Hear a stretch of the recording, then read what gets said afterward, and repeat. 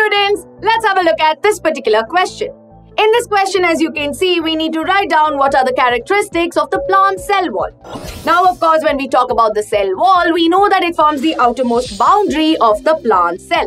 And when we talk about its characteristics, we know that it is rigid and non-living due to the presence of cellulose, which is a complex carbohydrate.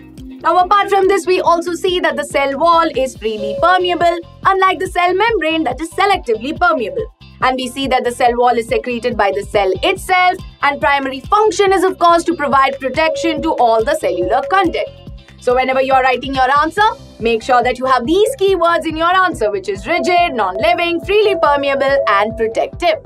So with this, I hope the answer to this question is easy.